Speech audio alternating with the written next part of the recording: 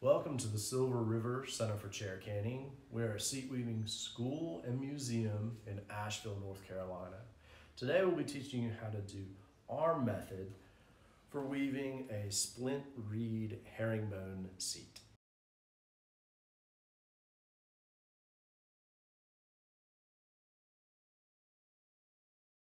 We'll be using a 1/2 inch flat reed.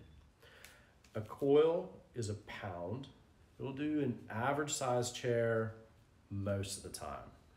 You usually want to figure a pound, pound and a half per chair so that you don't come up short.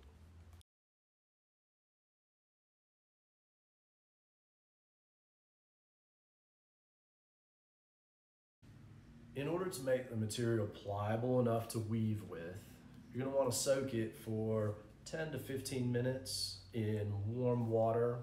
We find that it's easiest to soak an entire coil at once.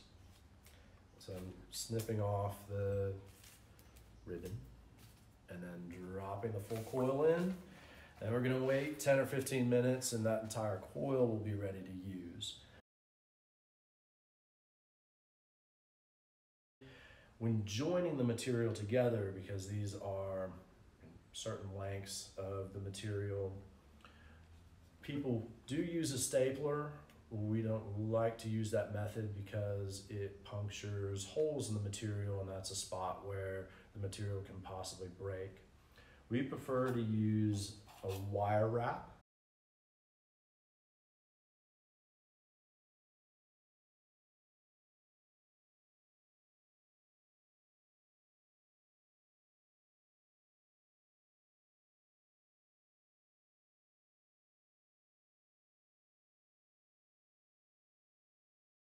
Being a part of a class is an important thing. And so what we want to do today is invite a student in to learn right alongside you as you're working on your project at home. So come on in, bring your chair, and let's start talking about splint reed. Okay. So let's get you to figure the inside and the outside. Okay. That to me looks cleaner than this side. Okay. Perfect. So I would say this side would be down, and we That's would right. weave it like that. Correct. So you want to keep the furry side to the inside of the chair. Okay. All right, to start out, this is a warp weft method. So the warp is you're wrapping the material around the rails front to back. And then the weft going side to side is where we actually start weaving. So the warp that we're putting on, you want to take your material, wrap around, and the tension is important. If you go too tight with it, then when you start weaving the material, it's taking up little bits of slack each time. And if it's too tight, it is impossible to weave through. You want to give a little bit of slack in the material, so you're pulling it taut. You want to help account for the fact that most of the time the rail height is different, so your material doesn't want to take a big dive down either. That's about the tension that I want. Okay. So there's some slack in there, and it seems like more slack than you'd think. You want to do a wire wrap right about here, a couple inches in. Okay. And then that's going to be the beginning of your warp. Got it right in the middle. Perfect. Once. Boom. And you're good to go. And wrapping it around. You want to keep your tension the same as you go. Your clamp, this is your third hand. Correct. You want to keep the tension, so let's clamp there. Okay. And we're going to use either a pair of snips or a pair of scissors and cut off any of the excess. Okay. Okay. All right. Now you're going to take this strand. Yeah, and since this is the bottom, it's going to be facing up. That's correct. Okay, I see. So you're going to come in this way. Okay. And do another wire wrap. Okay, got it. Okay, now that splice is done, Okay. you're going to continue wrapping the warp, Okay. keeping your tension about the same. Okay. And it's never going to be exactly the same. You just want it as close to the same as you can. Myself. Okay. Mm-hmm. Okay. And we don't want to splice on the top, so Correct. I would clamp it here. Perfect. Okay. Okay, when we're doing the splice, I usually cut off any of the excess. Okay. And cutting here so that you can splice in the middle. This is a nice long strand. You're gonna go a long way with it. So another splice and continue wrapping the warp.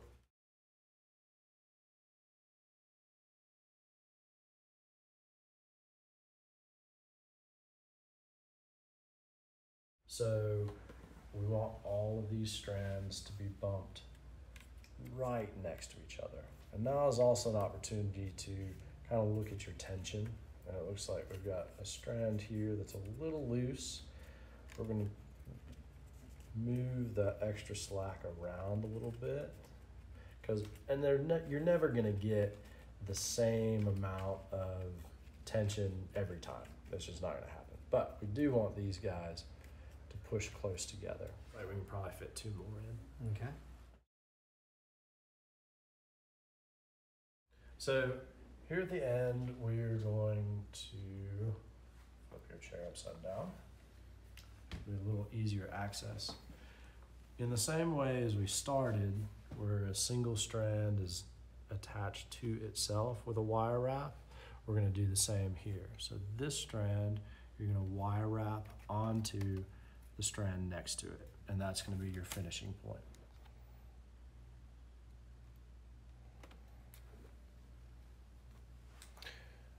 And then you can clip off the excess. Okay, just right here? Yep, right there. Okay, great. Fantastic.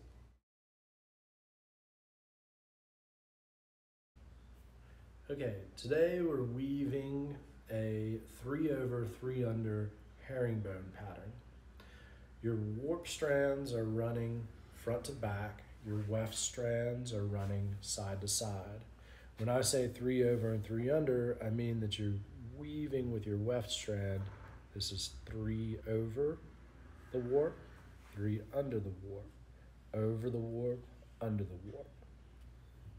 The herringbone is a stair-step pattern as you come across. And so each time you're taking a step backwards, step backwards, step backwards. And that gives you the stair-step. Before you start weaving, a lot of times this material has dried out, and in order to make it a little less brittle, we do put a little bit of a spritz on it. You don't have to soak the material, but that's again going to give you a little bit more pliability as you start weaving through this material. Now you don't want to soak it. We've got foam in there. We don't want it to make it super wet. So we're starting on the bottom. We're starting on the back of the chair.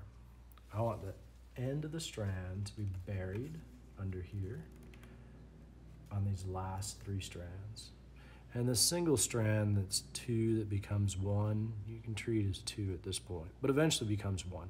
If I'm under these 3, I'm over these, under these, over these 3, under, over, under. And remember, you have a front side and a back side. I've got it set up so that the downside is correct at this point. So now that I've been under 2, I'm going to go over 3. Yep, that's right. Now it's over 3, under 3. Over 3, under 3. Now that we have the first strand run on the bottom, we're going to flip the chair up, right side up. Okay. Making sure that these guys don't twist so that you're keeping the right side up and there's not a twist in your material. At this point, you can choose to start 3 over or 3 under. It's entirely up to you. And your pattern is the same. Let's start 3 over. So 3 over, 3 under, 3 over, 3 under, 3 over, 3 under. And go ahead and pull it all the way through. I kind of hold it on the rail. Okay. And then pull it taut. And pushing it back a little bit so that this is fairly straight. If anything, you want it to bow back just a little bit, just a hair. Back and ready to weave through the bottom. The herringbone pattern is a step back pattern. So if we were here last time with the 3 over, as you see, 1, 2, 3 over, then we're gonna step back a strand, and it gives you a stair step back. That puts it over these 3, and you're under these 3, over these 3, and under this last bit.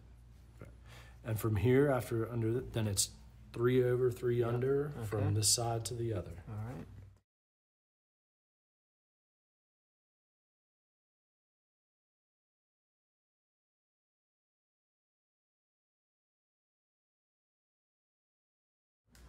Now we're back on the top side.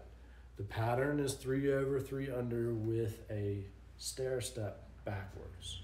So where's the next strand gonna be? So I'm gonna go over 2 and under 3.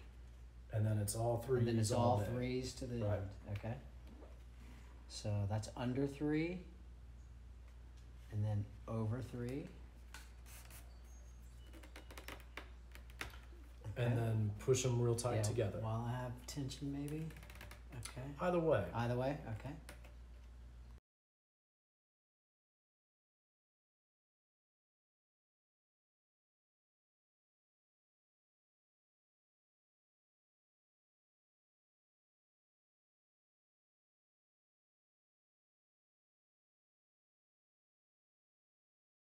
That's right. If you look at where you were, Right. and then step it back. Step it back. And that's where then I'm you going need to be. under again. That's right. Yeah. And then it's 3. Yep. Got it. So at this point, you're at the end of your strand. Similar to when we were doing the warp, we don't want our connection points to be on the top side. I'm going to trim off any excess, about something like that. Looks good. Okay. We're going to run this strand in the exact same pattern as the one here. And I want the tail end to be buried under. And all I'm going to do is take this and pull it up on top of the strand that's already there. Okay. So we're making that strand longer. That's right. Okay. You're splicing together. We're just Correct. continuing that strand, and there'll be a double thickness right here and no wire. At this point, the pattern itself locks everything together. So I would think I would go under 3 starting here. You would think correctly.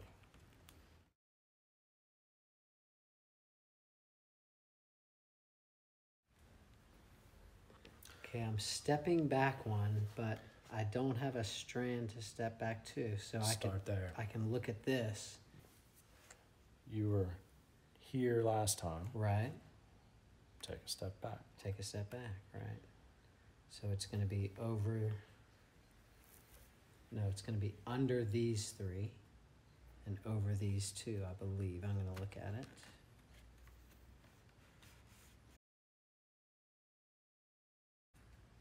Let's see if it forms a step.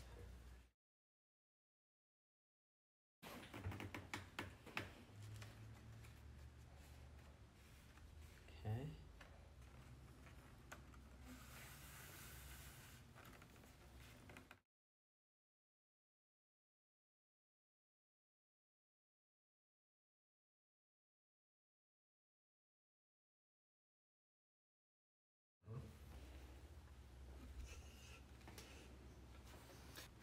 So now I'll come to the center of the chair, find my step back. So it's going to be over these 3, under these 3, over 2. You got it. Over 2, out in the middle, under 3, over 3.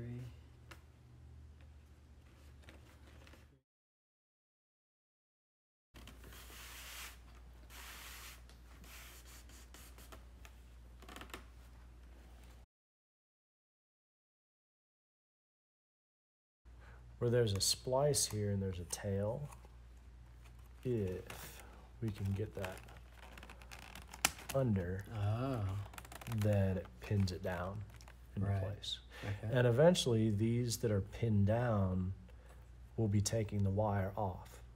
Huh. Okay. And the pattern itself holds everything together. Wow. You're gonna want all that space when you get towards the front. Right. If this bow continues to bow up, It's too late. then Yeah. right. Yeah.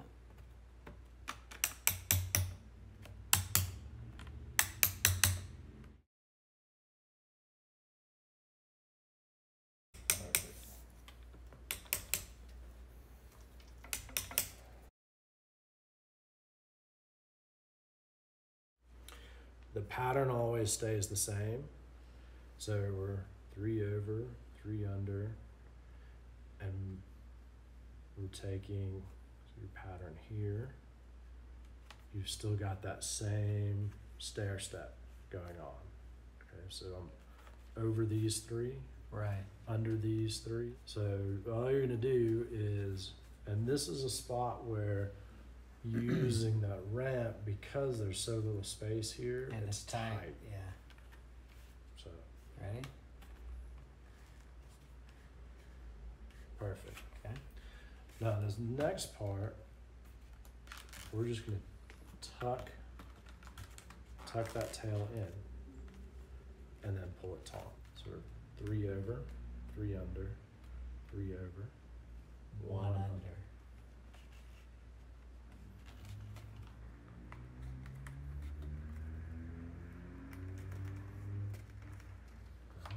And then this guy is gonna tuck just the tail into that last spot. And hide it away. We can probably fit one more in on this side and one more in on this side. Yeah, partially I'll way let back. you- Yeah. That's right. Right. So I'll let you do that. Okay.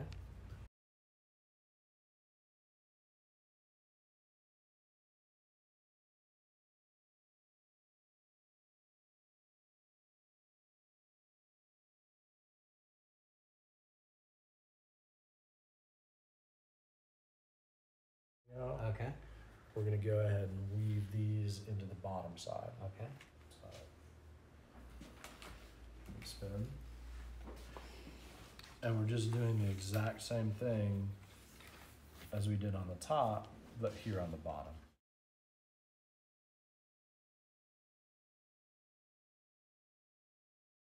And I want the tail to end under here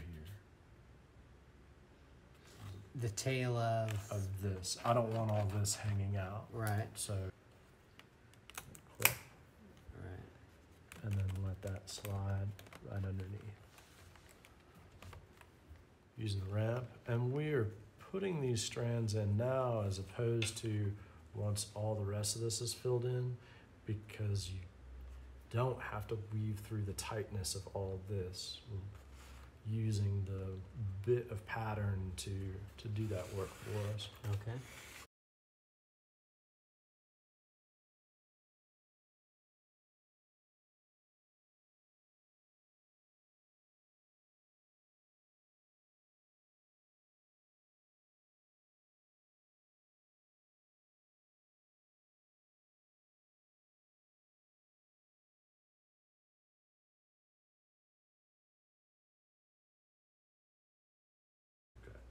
Towards the end, when this is a lot tighter, it can get difficult to push the entire material across. Right. So instead of pushing the whole thing, you use an inchworm.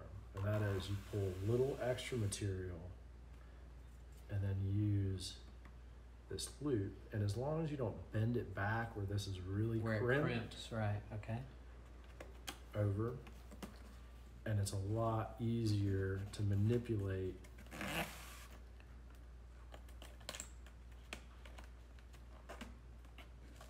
than trying to push the whole thing. Okay.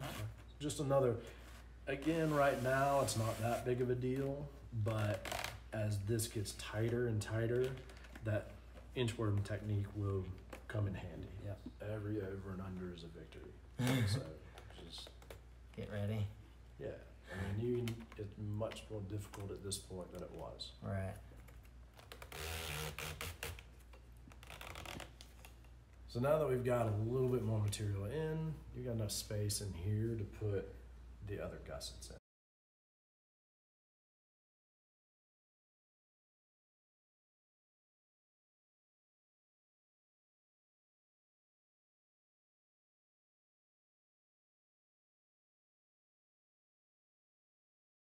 We were fortunate in that we could get enough space to put another strand. If you couldn't, let's say there was only that much, you would never double them up. You would have to take that extra space and kind of distribute it throughout the chair. Okay. And that's the same for the sides and the back as well.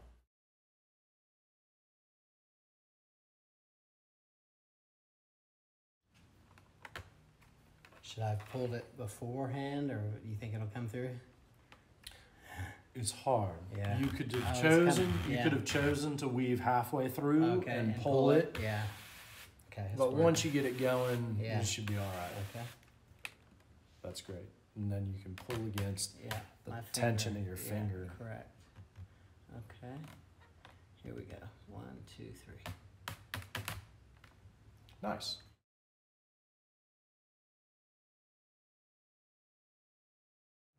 So pull all the tension out of Okay. it. Cut it to the length you want it, and Right. then just tuck the very end Yeah. underneath that. So I last can just bit. cut it to that length right there, I right? like that. Okay. I like that. All right. Right there. Yep.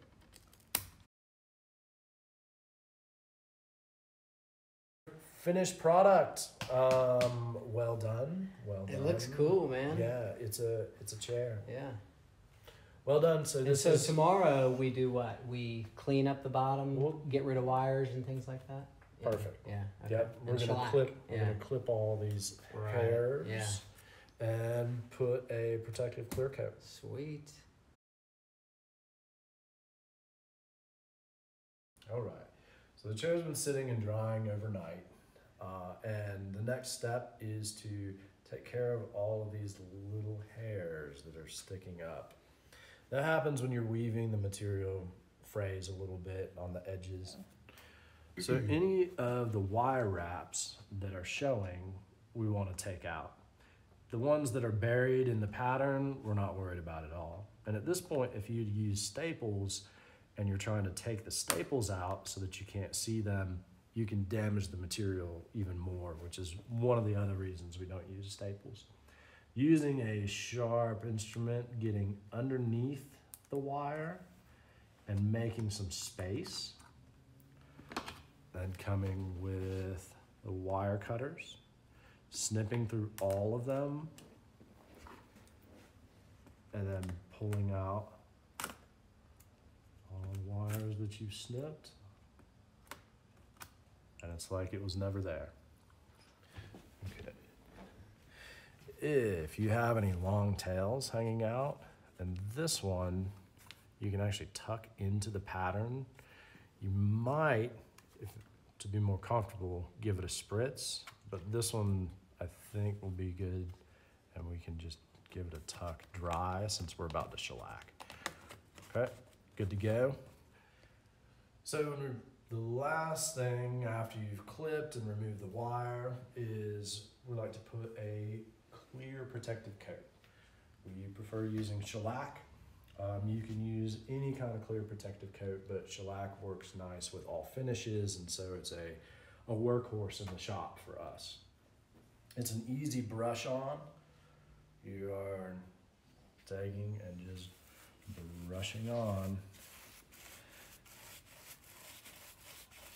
When you get into the corners, I'm gonna let you do this. Okay. If you get anything on the frame, Right. just give it a quick wipe. Okay. So shellac the bottom, back to the top. The one thing to watch out about is that when you're doing the edges, you can get drippage. And so it's good to look from underneath and make sure there isn't a pool of shellac that's dripping. Okay. And as I mentioned before, quick wipe on the rails because the brush can spatter. Okay.